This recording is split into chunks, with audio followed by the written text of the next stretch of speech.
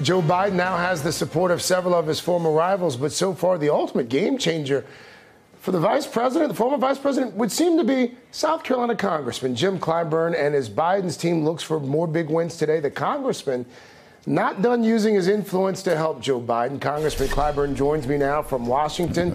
Congressman, good to see you again, sir. You've campaigned for your friend in North Carolina. You've recorded robocalls. I understand you're planning to travel to the West Coast in the coming weeks to campaign on his behalf. How confident are you that this new, as you called it, Joe-mentum, how confident are you that this Joe-mentum is going to help propel him tonight? Well, thank you very much for having me, Craig. I'm very confident that Joe Biden is going to do well. You know, if you look at Steve Kornacki's board there, California is a big chunk tonight. We won't know about that until sometime tomorrow. But also, if you look at that other big circle he put there and count those up, it's about 350 delegates. So you'll come within 50 delegates of what is out there and available in California.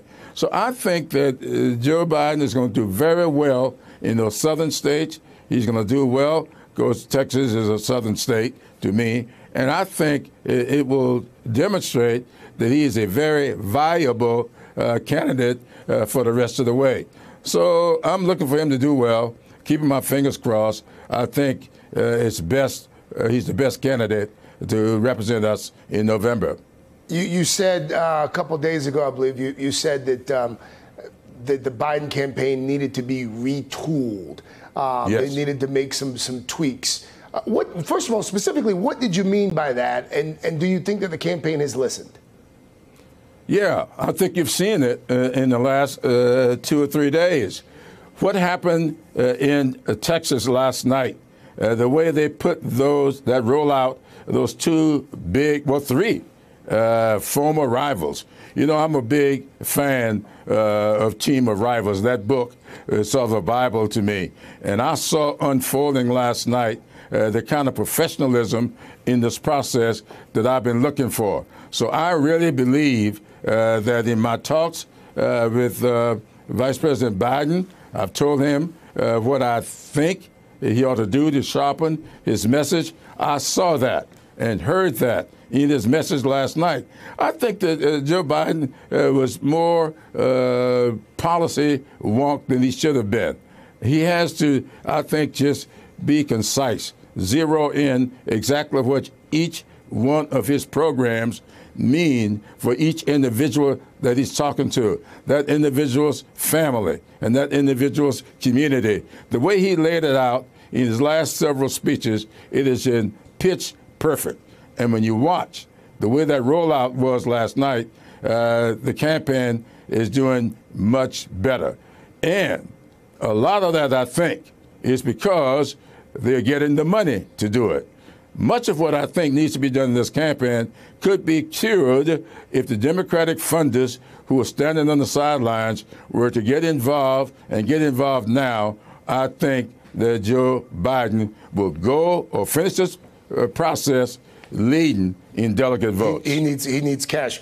There's a guy in the race right now that's got a few $1 billion that he could perhaps give Joe Biden to help run the rest of the campaign. But we heard from Mike Bloomberg a few minutes ago. He said that Joe Biden was taking votes away from him.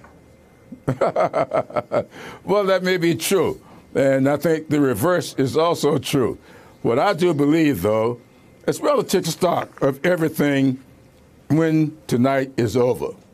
All the candidates ought to do as Amy, Pete, and Beto did on yesterday. Take stock and see what is necessary to help put this country back on track. I think that when the night is over, we'll demonstrate that Joe Biden is the best of a good crop of candidates. I've been telling everybody, we got some good candidates. I just believe that of all the good candidates, the best to go into November is Joe Biden.